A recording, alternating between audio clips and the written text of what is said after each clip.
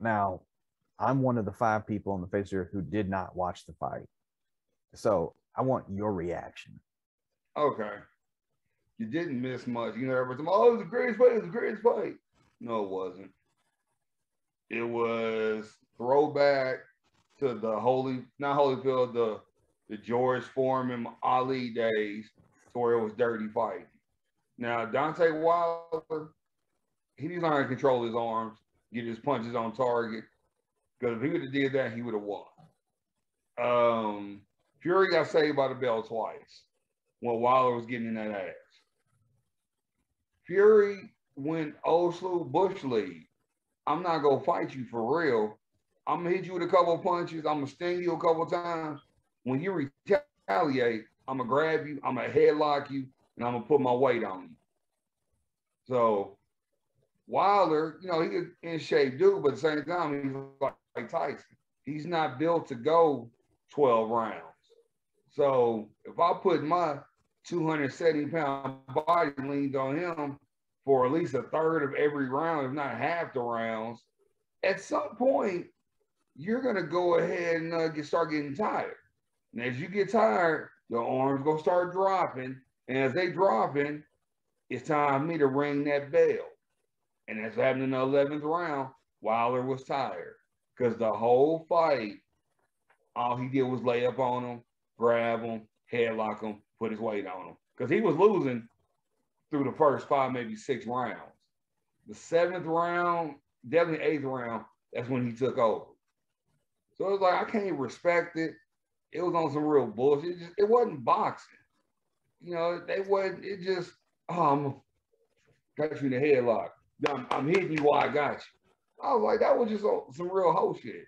Glad I didn't pay for it. I hated I stayed up till 12 o'clock watching and had to be at work the next day. But it definitely, the UFC I watched the week before was better. That's the sad part about it. The UFC really is better than boxing right now, as far as heavyweight. But it, I feel bad for Wilder, Dante, because he won the first fight. They called it a draw. He lost the second one. He legit got his ass whooped. The second one, Fury actually fought in the second one. The third one, he was giving Fury the business, but Fury just did them old school 1970, 80 tactics of just leaning on the person, and that was it. I got tired of watching it. It was so damn boring. Now, I wouldn't call it 1970, 80 tactics because in the 70s and 80s, we still had real heavyweights. Yeah, but I'm saying something that will do the whole weight, lean on you, put their body on you, or whatever to tire you down. It's a Yeah, throwback I to mean, old boxing. it is a throwback, but you know, we had more fighters than brawlers in the early days of boxing. Now there's more brawlers and holders now. And that's Dante's problem. He's more of a brawler than a boxer. He needs to find that happy medium. I just feel bad for him. So now he got Fury on him as basically 3 L's, a draw and 2 losses. Yeah, that does kind of suck. Yeah, so his neck. Then they go talking about Fury's such a great champion. He goes everywhere to fight everybody. And Anthony Joshua had lost. I forgot who he lost to. And I'm pretty sure Fury's gonna go fight him wherever he wants to fight. Fury doesn't hide from anyone. He goes to fight everyone everywhere. I was like, man, if they don't get up out of here with that.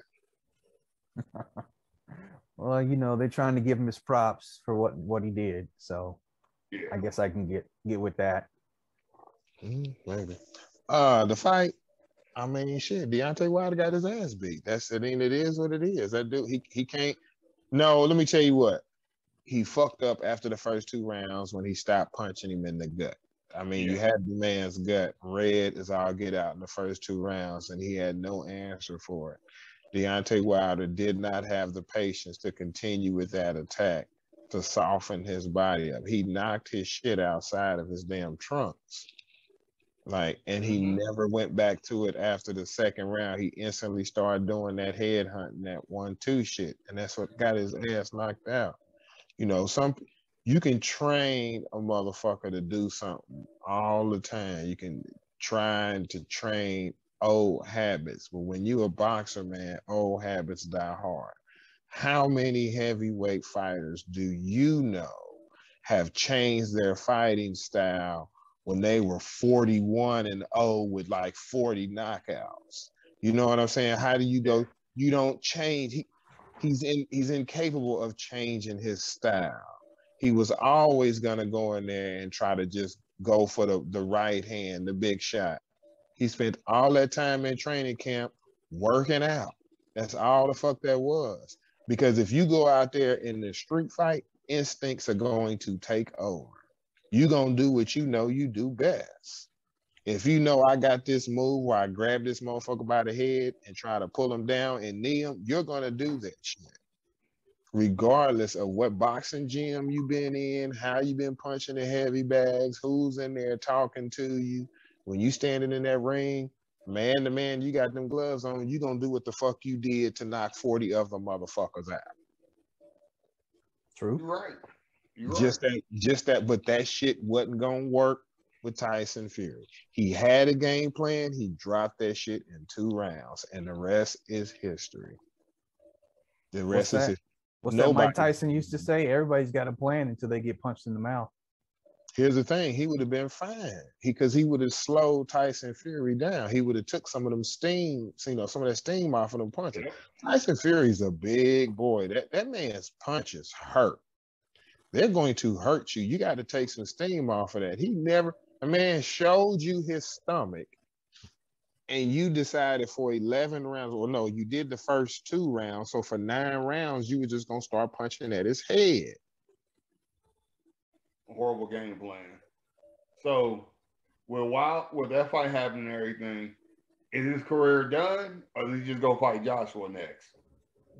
Wilder ain't get who Wilder? Yeah, Wilder just if he fights anymore, man, it won't be for the belt.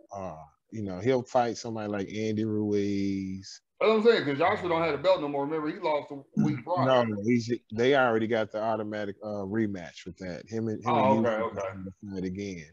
He's going to probably beat Usyk the second time, so they can go ahead and do the Joshua Fury fight. That's the only fight left to make, because I don't want to see Fury fight Usyk because he's going to beat his ass. There's no reason for him to fight Deontay Wilder anymore. The only fight to make is Fury Joshua. But that's if Joshua gets past the Usyk. He can very well get his ass beat by Usyk again. Yeah. And then you're going to get Fury Usyk. The unification for the heavyweights is coming. It's coming. It is whether it's Joshua or Usyk, one of those two are going to fight Fury. Deontay Wilder or anybody else. Here's the thing. Everybody else below Deontay Wilder can't beat Deontay Wilder. Okay. So there's no other fights to make. Fury, Usyk, Joshua. Some combination of that has to happen. Has happened? Yeah. Has to happen. That's the only way it's going to get unified. Nobody else matters in the heavyweight division. You got some young up-and-comers, but they're going to have to go through Fury. And if we get this far with it and they don't unify the heavyweight championship, man, then boxing is going to piss me the fuck off. Oh, there you have it. All right, let's backtrack real quick.